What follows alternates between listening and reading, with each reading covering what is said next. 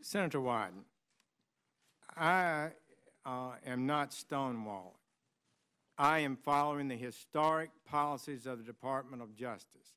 You don't walk into any hearing or committee meeting and reveal confidential communications with the President of the United States, who's entitled to receive confidential communications in your best judgment about a host of issues, and have to be accused of stonewalling for not answering them. So I would push back on that. Secondly, Mr. Comey, perhaps he didn't know, but I basically recused myself the first day I got into the office because I never accessed files. I never learned the names of investigators. I never met with them. I never asked for any documentation.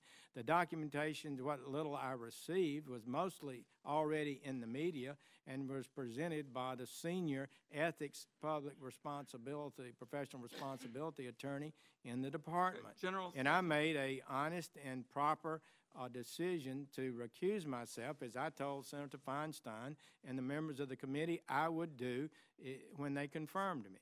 General Sessions, respectfully, you're not answering the question. Well, what is the question? The question is, Mr. Comey said that there were matters with respect to the recusal that were problematic and he couldn't talk about them.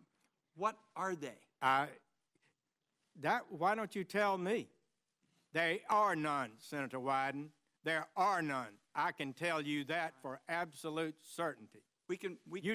This is a secret innuendo being leaked out there about me, and I don't appreciate it.